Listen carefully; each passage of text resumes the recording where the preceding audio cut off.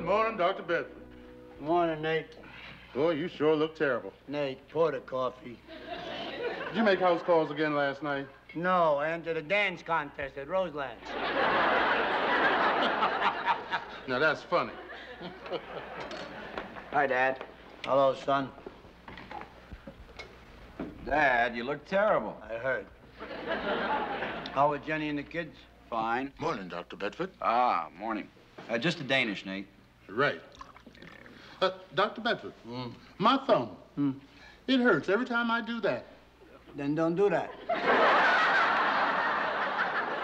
I mean, if you have to do that with your other thumb. You think maybe I've been sleeping on it? Nate, tonight I'll come over and watch. Hey, Nate, stop by my office this afternoon. Nobody brings a thumb to Park Avenue. Dad, I wasn't gonna charge Nate. Of course not. You were gonna send him to a thumb specialist and split the fee with him. Oh, you really don't understand that medicine is a business, do you? Yeah, how's business?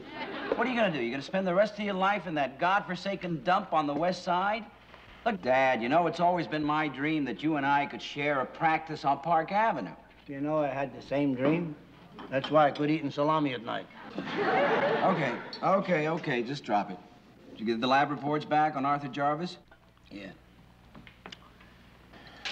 I needed another opinion. I sent him to Walters. What? Don't gulp your coffee. You sent him to Walters? Yeah. Dad, I've known Arthur all my life. Why didn't you send him to me? David, the man is sick. I really hate that.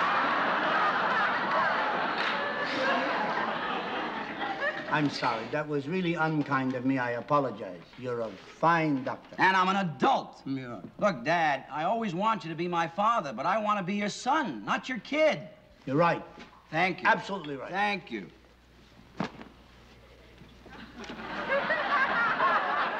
This way, the crumbs will fall on the napkin and not on your pants. Many adults have to be told this.